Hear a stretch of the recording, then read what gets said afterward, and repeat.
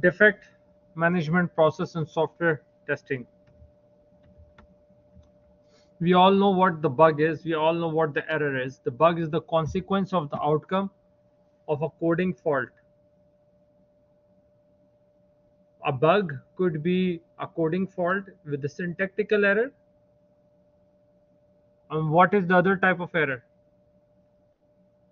One is syntax error, the other one is logical error.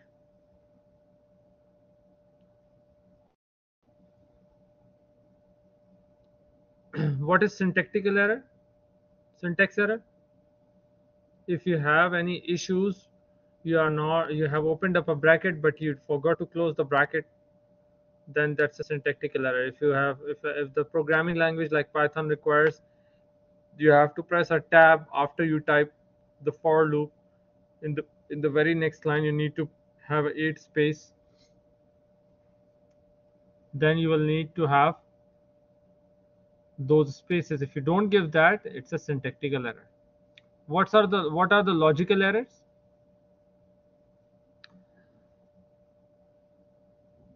Logical errors is the mistake in your logic. You you put so if you are writing if else statement, and if you are dealing with the problem of a range, you need to put and operator, but by mistake you put or operator. That's the logical mistake, that's a logical error. If you need to put logical and you put logical or, that's a logical error, that's not a syntactical error. Syntactically your logic, your syntax is okay, but you did not choose the right operator. That's your logical mistake. The place where you need to put in two for loops, you put one for loop. You have done it in data structure, you need two for loops sometimes to loop through a list, to write a quick sort, bubble sort, all those algorithms. And if you don't put that, you are dealing with the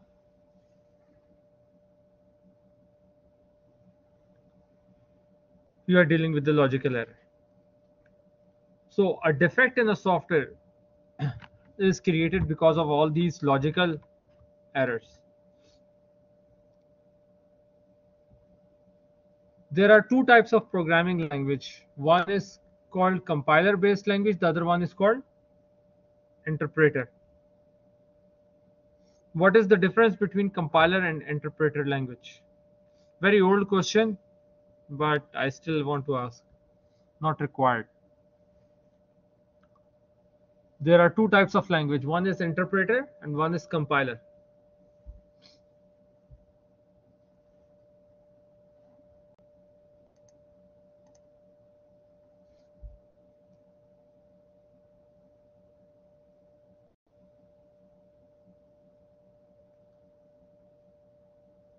Interpreter language reads the program line by line.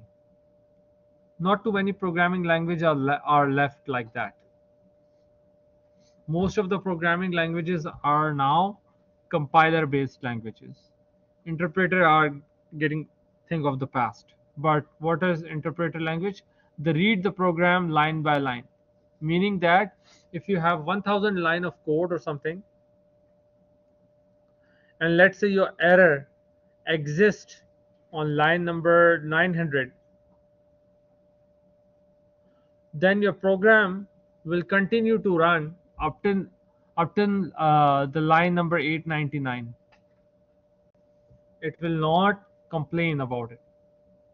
So it's a line by line interpreter, line by line manipulation.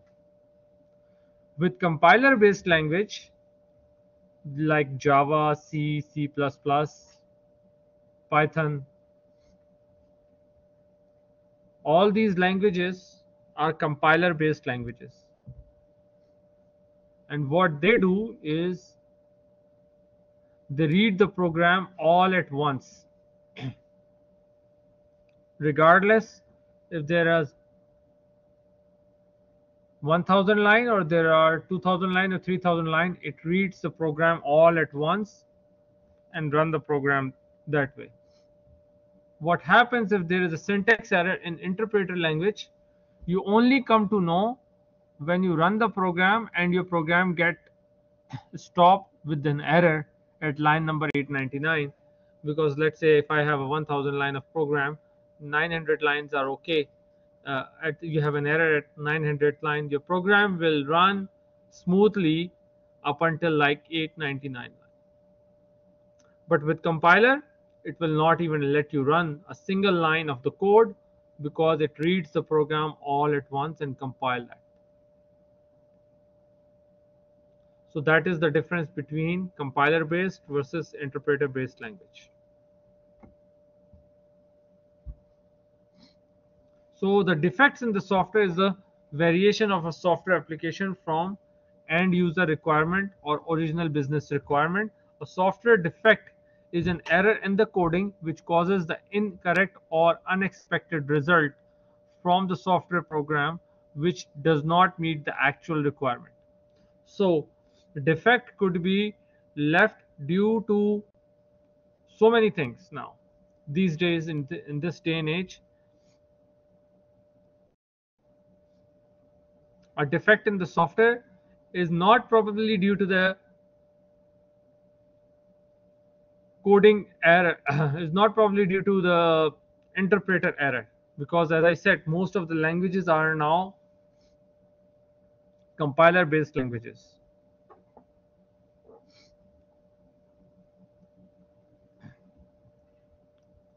You will not be able to even publish if you have a website that is on interpreter, because if you have coded on C++, C Sharp, or Java or Python or any programming, or even PHP, if you have coded the program on those programming languages, you will not be even be able to run your program if you have an error, because they are compiler based languages. But the underlying fact is that a software with the logical error in the coding which cause incorrect or unexpected result from the software program. So it's not the matter of that you forgot to miss out, you forgot to put a bracket or close, did not put a semicolon or something like that. It's a logical error in the program, or the security error in the program can cause the bugs in your, or defects in your program, in your website, in your software that you develop. So it's an unexpected or incorrect result from the software program which does not meet the actual requirement. The tester might come across such defect while executing the test cases. So if, as I said, developers are developers when they are testing, they are doing only a minimal testing before they publish the website or the program to the UAT department. They are just only doing minimum test cases. Okay, first name is first name, last name is not last name, but they might forget to put the phone number or email address interchangeably. They might do that. So and the test will still pass because they haven't tested rigorously. So then you might come across the defects. So that is why each time you have a software, you have a different version or different updates coming out to keep improving the software. So when the tester execute the test cases, they might come across such test results which are contradictory to the expected result. This variation in the test is referred to as software defects. So these defects or variations are referred by different names in organizations like issues, problems, bugs, or incident. So when the issue is reported, when the problem is reported, the tester of the software reports the problem back to the developer and say that when I was testing your program, I saw these errors. Your expected output is this, but the actual output that I am seeing is not correct. So you have to fix it. Not necessarily all the time is that tester is wrong, is right. 99% of the time testers are right, because they have, as I said, they have some business logic as well, because they are the tester. They will be providing the feedback that I tested all these test cases, and based on the business logic and the business rules that business require me to test, all these tests are okay, except these tests which I am returning back to the developer and he can fix it.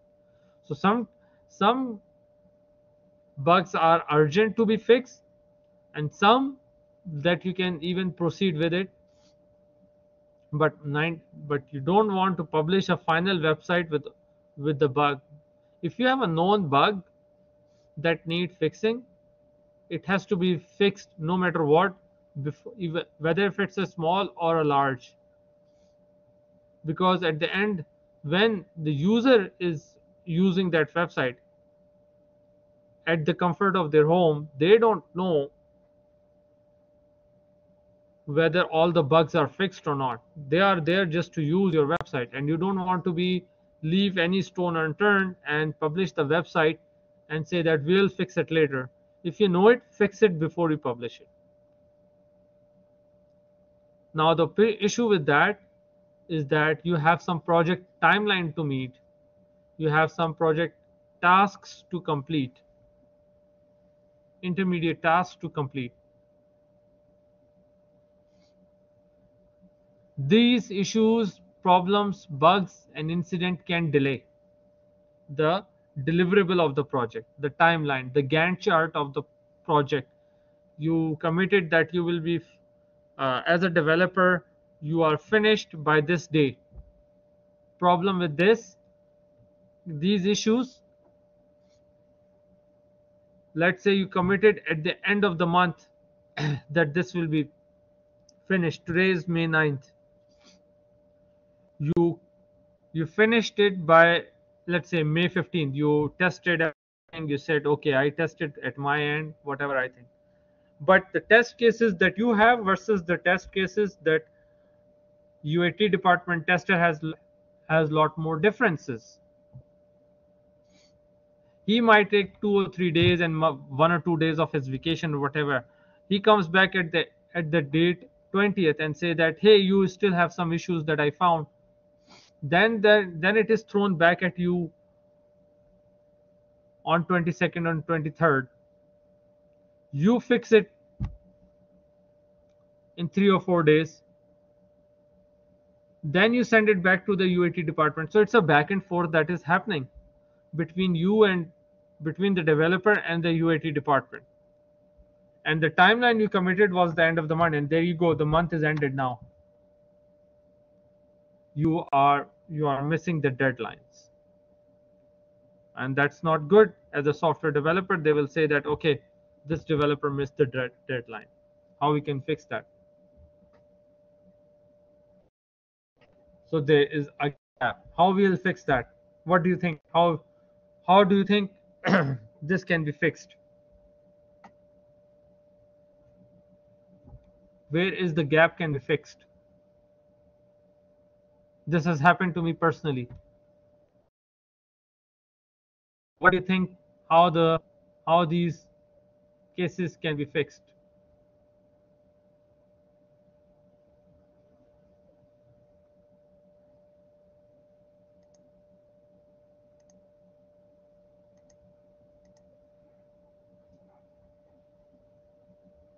You can only do so much testing as a developer.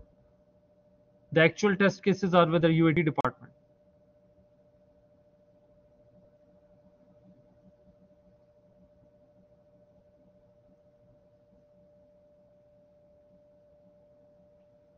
One solution is, if the test cases are not that many, give all the test cases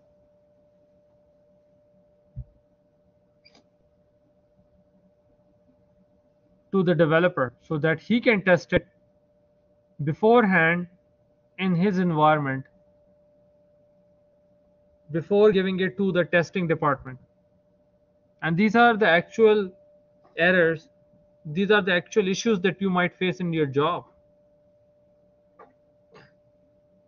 because you don't know all the test cases what they are testing it with. If there are limited number of test cases that you can test, 5, 10, 15, that's okay, then you can publish it to them. But there, if there are thousands of cases, then you need to put the timeline of completing the task more than expected, maybe 20 days. When you are giving that I will be finishing by May 5th, don't give it May 5th, maybe give June 15th. So then you have a little bit of pool to work with. And don't be shy in that it will look bad on you that you are doing that well. You have to do a complete testing. If you have lot more test cases, then if there is the back and forth that has to happen between you and the UAT department, let that happen. But don't make it look bad on you that you missed the deadline. You at least have some pool to work with, because it looks bad on you when you are not doing your job, and say that tester comes back to you and it looks frustrating with your manager saying that, oh, it has came back again from UAT department. Well, you don't have all the test cases with you, so how can you tell? Sometimes you have, as a developer, you don't have the full business knowledge. You are just a developer, you are just developing a web page, and you are not your brain is not designed sometimes to deal in a business fashion, unless you are a business manager or something, or you are up in the position with all the corporate trainings that you require to have a business knowledge. You are just a entry level or a medium level or a senior developer, senior to junior to senior developer, who has some knowledge of the business, or who you don't have some knowledge of the business. So there is a gap. Right when you enter in the company, you will be trained of what are the business logics, what are the things that you need. But out of 5 you might remember 3. You will not be able to remember all the business logics. You might have to go back and look at your notes, your documents, that these are the logics that I need to put in, but you might miss out on 1 or 2. So in that case, you need to know your timelines, that if you are giving the timeline, make sure you are giving ample timelines so that you can fix your issues. So not only it has to look good visually, graphically, if I'm talking about a website, aesthetic of the websites, but also bug free. So you have lot on your plate, lot on your hand. You are developing and you are keeping the aesthetics of the web page as well.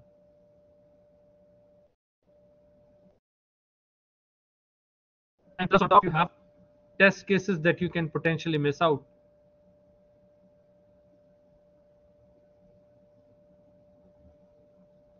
So detect the bugs in the software.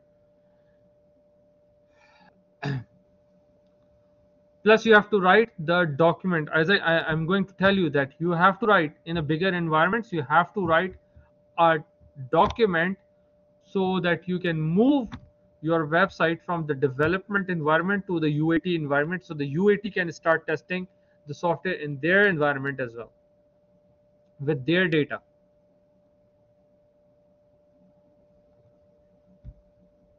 So when the tester so okay, let me complete this. Okay, so these two terms have thin line of difference in the industry. Both are faults that need to be fixed, and so interchangeably used to buy some of the testing team.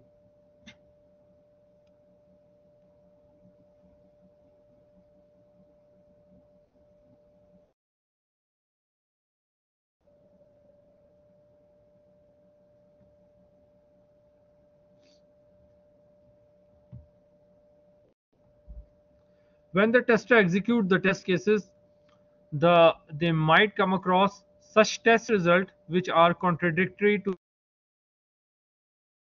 results. And this is what I'm trying to tell you. This is the variation in the test result is referred to as software defect. So they will refer it to in their document that there's a defect in the software. Well, it is coming up because you did not know all the test case scenarios. These defects or variations are referred by different names in different organizations like issues, problems, bugs, or incident.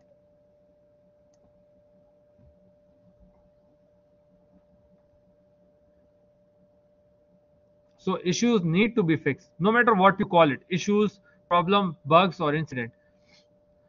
So recommendation is if if tester comes back and say to you the website looks good except it has couple of issues, create or open the ticket for it, create and open a new task for it, the project, not just keep the same task, because if you don't add the new task,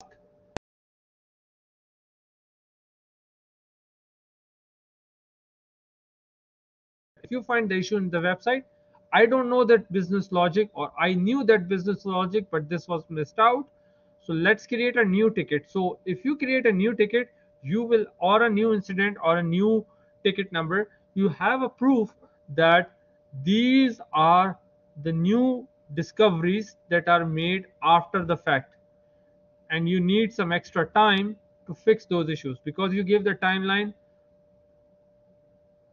at the end of the May or at the end of the month, and you don't have enough time, you need extra week or two to do this, and don't take a burden of it that you have to do it in a week. Take extra time, make a case for it. Yes, that now as if I'm reading it, I'm finding the issues, and I will cater these issues, but I need extra time, maybe extra 2 weeks, not just 1 week. Because sometimes fixing the bug is as easy as adding one if else statement or one switch case statement on one extra for loop, one extra logic. But sometimes it could be more drastic. You will have to type, you might have to change the almost 50 to 60% of the code. Then you will have to you will need extra time. Then if you missed out on a field that is a required field, you did not put that field on the form or on the web page, it could be just adding a one more field and adding one more uh, uh, insert to the insert statement or something like that. Easy fix. But sometimes the whole logic of the program has to be changed, so you need some time to read it. You are not, if the program comes back to you in the development environment, you might need some time to think about it, how you're going to fix it.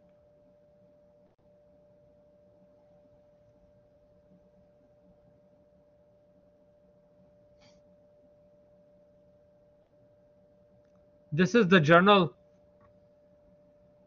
idea of a report. In an Excel sheet, you might get this, or you might get this in a in the form of a ticket number, that this is the defect ID number 1, for example, or defect ID number 2, or defect ID number 5.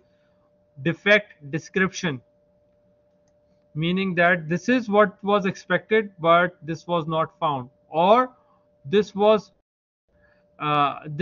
input from the tester and the defect was found when you moved on to the next page. What is the current version of application? So meaning that if you have 5 or 6 different versions to go back, it means that this issue was present in that version. So let's say in the ERP system or in the management information system, I will call it ERP system. In the ERP system timeline, you keep developing, you keep adding the modules. Based on the existing module, you will keep developing the new modules or new portals.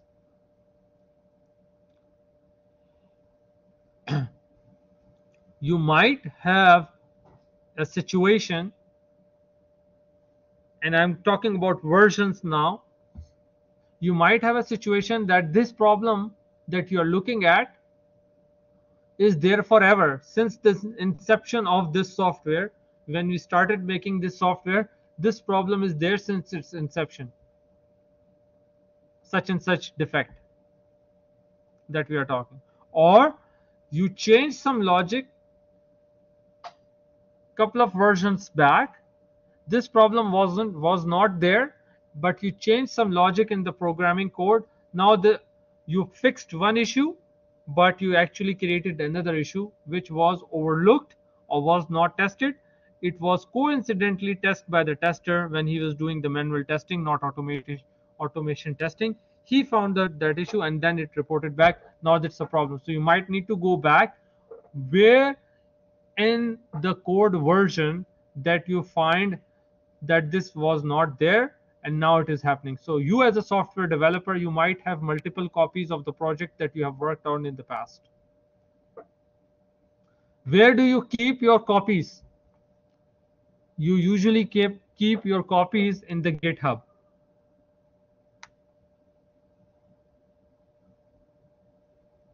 Or on the drive that you have, or on your personal portion of the network drive that you keep in. So you go back and so you deploy the older version in the development environment and see if this error was there before. If this error was there, it means it persisted. If you think of it, when I made this change, or I made such and such change based on the request, I made this change in the code, maybe that has triggered this error that they are seeing now, so it wasn't there. So you might have to go back couple of versions and see if this error came just recently or was it there since we started writing the code for this whole ERP system. So if it is there forever, then you might have to change the logic. Depending upon the complexity of the logic, you might have to just change the logic couple of versions back, or you have to rectify it from the beginning. And it could be a big or a small change.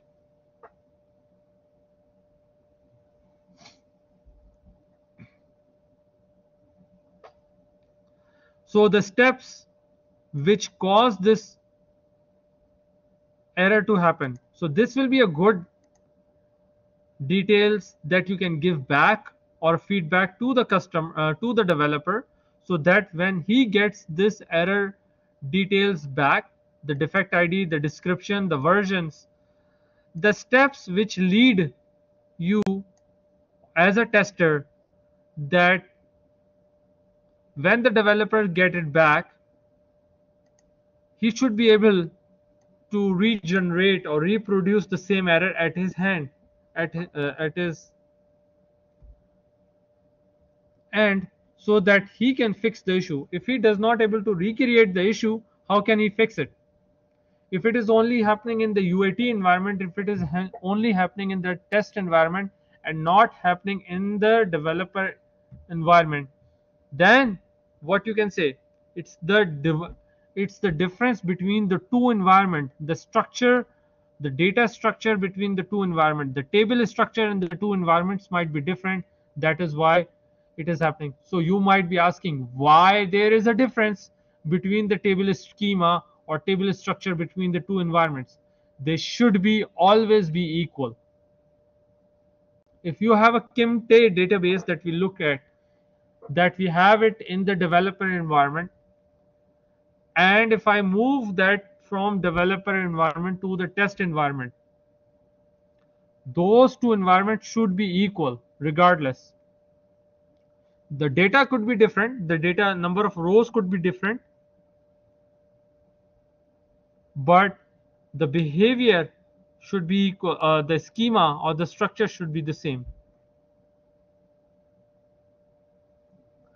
My question to you guys will be, how would you create?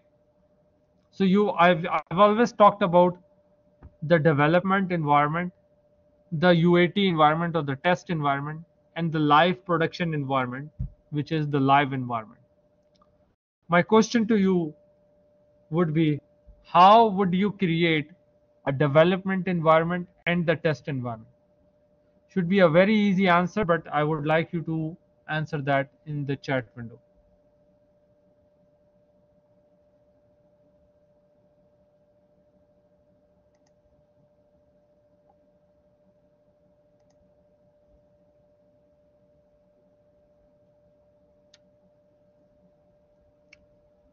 Yeah, could be.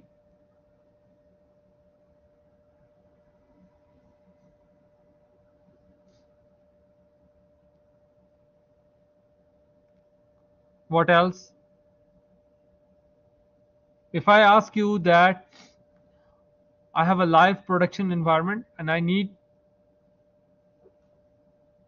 development environment to reflect what is in the production environment, and I need what is in the production environment to reflect in the test environment, so all the three environments are equal. The more closer all these three environments are, the more we are closer to our actual production environment, and we should be able to fix the errors. So how we can replicate the environments? So how we would go about and do that? It's a one line answer. Don't be hesitant, you can give me the answer. On a VM, that's a good one, that's close, but how would you go about and do that?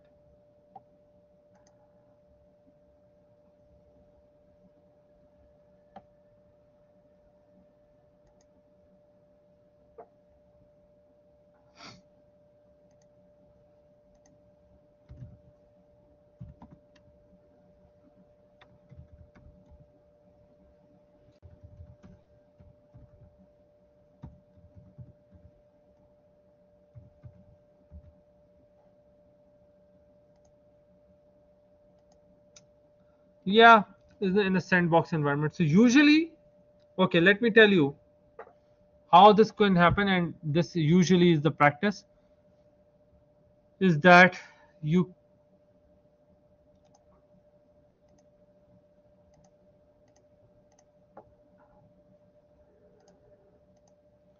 usually what you do, usually the database administrator, what they do is that they take the backup of the actual live or production environment, and they copy and replace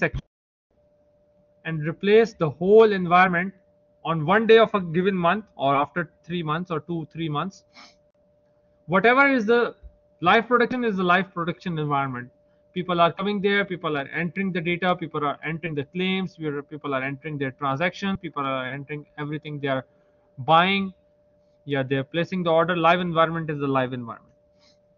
But if you want to replicate your live environment to your development environment and your UAT environment, one day of a month or one day of a 2 months or 3 months, your database administrator will take the copy of your database from the live environment and dump it into the development environment.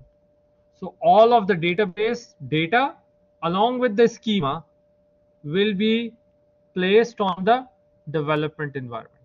So you have exactly almost same data as that. So let's say on the 10th of the month, I said that I am a database administrator. I put out the notice that what I'm going to do, I'm going to take out all the data from the database from the live environment, and I will take a backup of the live environment and I will dump it into the development environment. So you will have the latest and greatest data in the development environment. On the 15th of the month, I will send out the notice to the testing department or a UAT department that on 16th of this month I'm going to take. So I have done it already in the development environment. I'm going to do the same.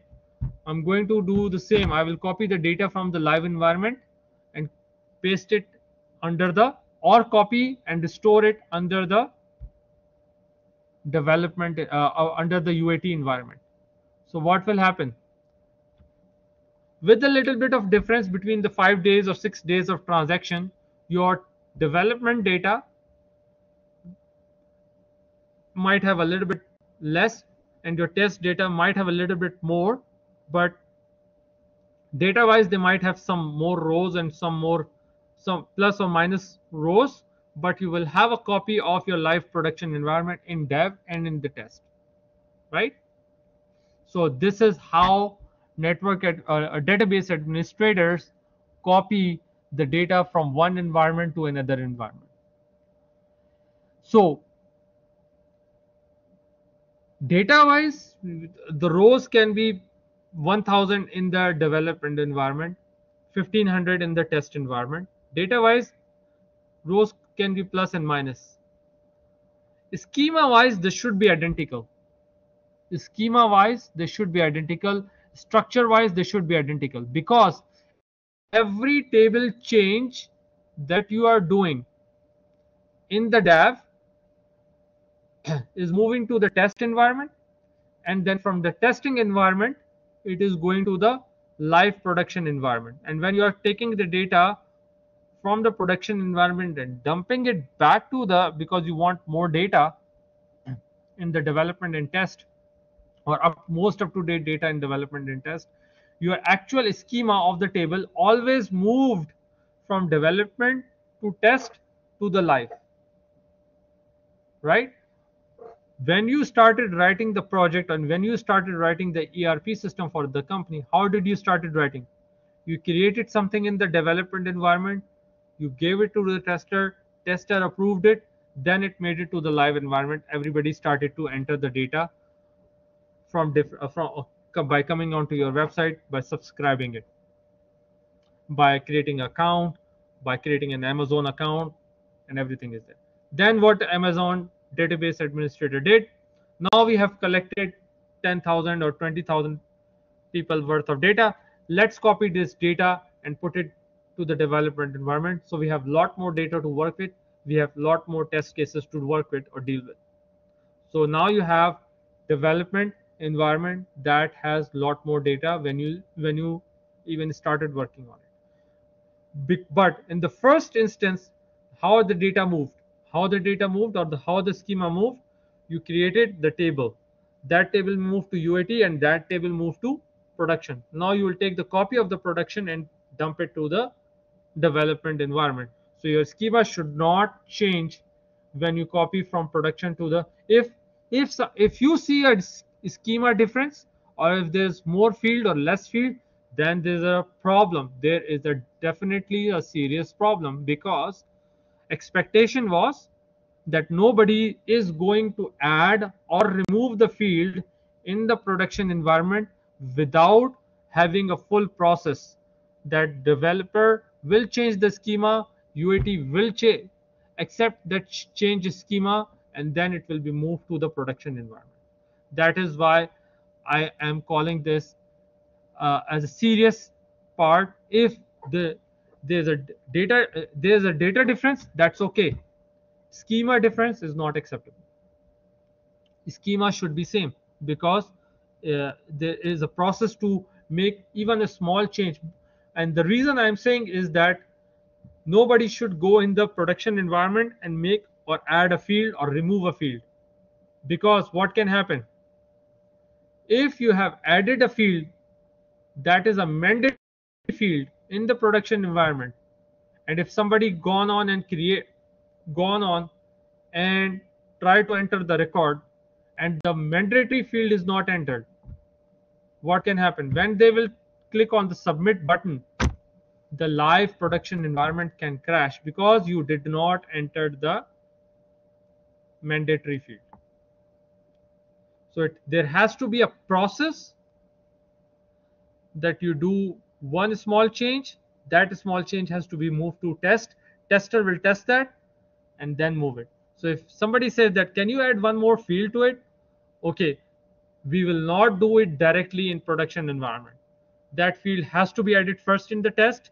Tester has to test it, and then that field has to be moved into the production environment. And when the production will run, when the people will save, they will not get any error. But if you do some changes, which could be a farmer attitude, that if you say that, oh, let's just do it in the production environment, we'll deal with the test environment and the dev environment afterwards, that's not going to work, because you end up with, if you leave it, if you let them do it one time, you will probably let them do it 5 times in the future, and then your environments will not be identical, and it will be difficult for you to identify where the problem is happening. But if you have gone through a process of dev, test, and production, then you are insanity all the time.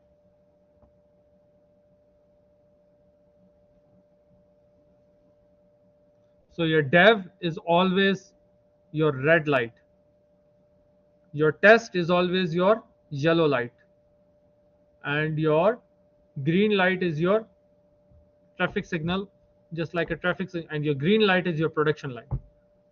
You'll not start with the green, red, and yellow. You always start with red, yellow, green, right? Keep it that way. Make a change in the dev, make that change in the test, then make that change in the production environment. Don't make direct changes in the production environment, because you can either jeopardize the data or you can have a lot more issues. And sometimes people do that. They make change. Oh, it's a minor change. Just do it. Or we are just adding a one column here. Don't worry. Or we are changing the data type of a column from varchar to integer, or integer to varchar, or whatever. Making these changes could be catastrophic, because if we change a data type of a field in the production environment from integer to a varchar, what could potentially happen? The insert statement for inserting the record in the integer does not require a single quote. But when you are inserting a varchar field, you need a single quote, right? If you make that small change without knowing the impact, and if you change the data type of a field in the production environment, your insert statement is when person will click the submit button, and behind the submit button there is an insert query written. The data type is changed. SQL will not accept that, and SQL will crash, and the page will not work. And this usually happens. Reference means what date this issue was raised and found, wherein you provide reference to documents like requirement document, design, or maybe a screenshot of the error to help understand the defect. As much information that you can give to the developer, that why this happened, what was the reference of it, you can give that. Detected by, status, if it has passed, you can give the status P. If it has failed, then you can give the status F. Or if it is a warning, then you can give the status W or something. Fixed by, if it is not fixed, leave this blank. When the developer fixes it, he will sign it that it was fixed, and when it will be given, the tester will test it again, and he or she will say that I have seen that it was fixed by this developer. Now I'm going to check it. How much is the severity of changing that one column? Priority, whether it's a high priority or if it is a low priority, it can wait for a few months. If developer is working on a high priority task, can this task can wait to be fixed? If it is not a screen or a web page which people are not using that much, can this one wait until we are working? Because you might have a small team, so you can prioritize and say this can wait, it's a low priority. But if it's a high priority or medium priority, you might be working on one project and somebody comes back to you. You might be working on two or three projects at the same time, and somebody comes back to you that this has to be fixed. You have to drop off the other project that you are working and have to fix this issue first. So might be working on your day might look like that you might be working half a day on a project and half a day on another project, or fixing the bug of the previous uh, project that you moved to UAT. So if you send something to UAT, you might not be just sitting like fingers crossed and hoping that testing will pass and nobody will come back to you. You will be working the next half of a day taking some training, or you will be working on something about another task or another set of project. And then after lunch, you will be thrown back the error that, hey, the previous project that you just sent to the testing environment has this issue, can you please fix it? So you have to drop the current project and then you will have to fix the previous project that you were working before lunchtime. So your day can become really hard on that. So you have to look at the priority, the number of tasks that you are handling, and keep a pool for yourself, that if you're working on two projects or three projects, how you can accommodate if the change comes back to you. And it happens.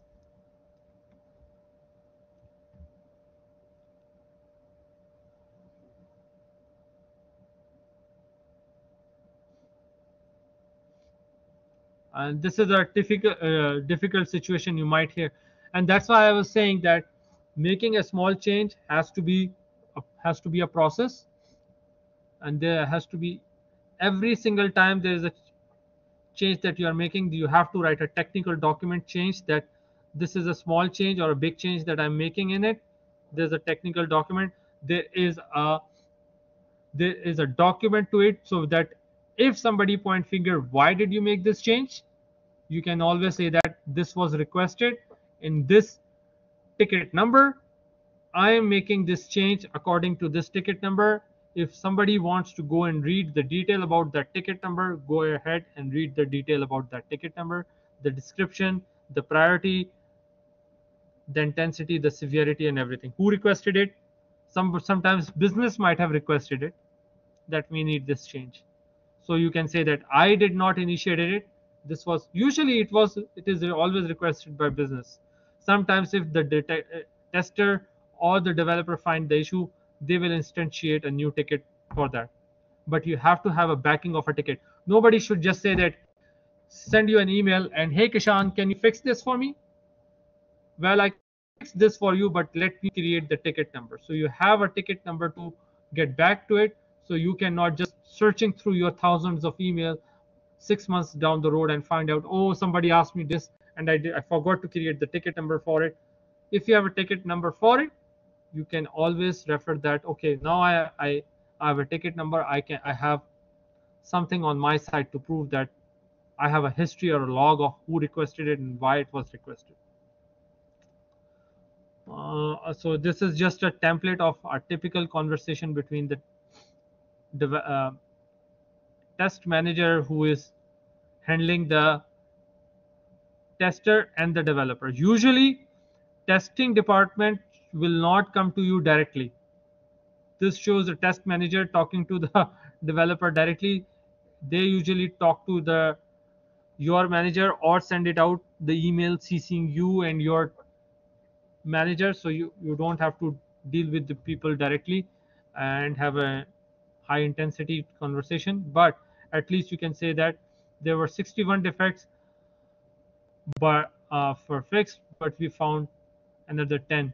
So the tester says, so it's a conversation that can have, we fixed 61 but they found another 10 which will be make it 71. So this can happen in a normal scenario. So this is the defect management life cycle. You start with the discovery, you categorize that what kind of error it is. Developer says that it is resolved, they verify it, and tester also verified it. Then you have a closure for it, and then you have a reporting for it, so that you have a log for it. That's why I say everything has to have a log. Whether you can find it in the defects report, whether you will find it in the technical document for each ticket that you create. So that is why there are softwares like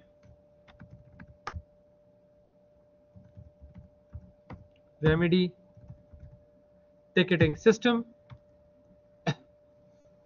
where you can create a new ticket for a new issues that you have found and type or create every ticket. Then you can create all those test cases in the Excel file. That's fine. You can attach that Excel file in this ticket number, that these are the bugs that needs to be fixed. This is the ticketing system.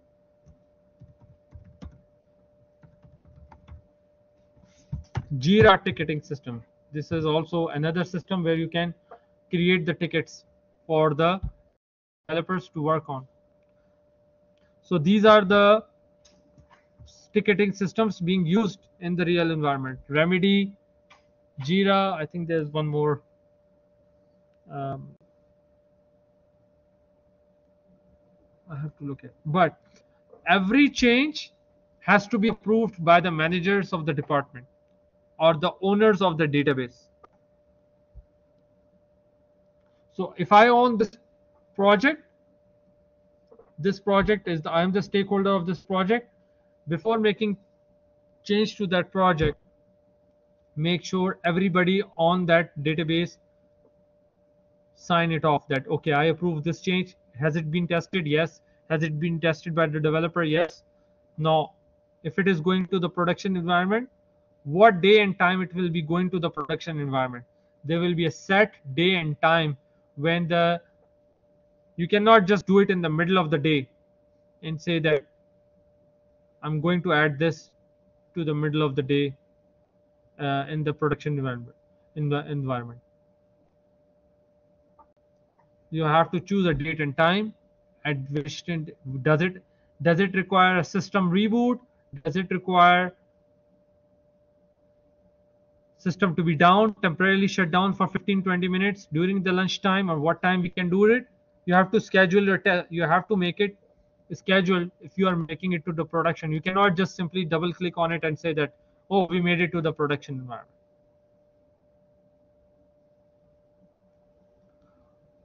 At our home computer, we take a luxury of doing and installing things and uninstalling things and deleting tables and creating tables, adding a field, removing a field. We cannot take that luxury to the business environment.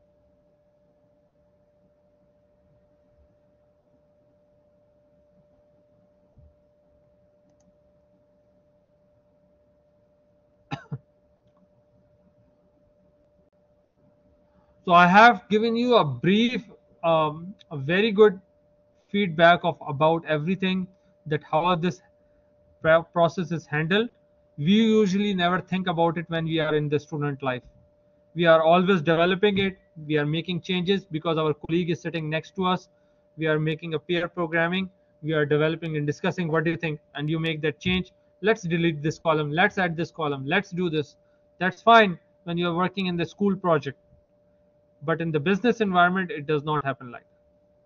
You have different environments. It has to be approved. It goes through a process. There has to be a process, and you will hear that a lot.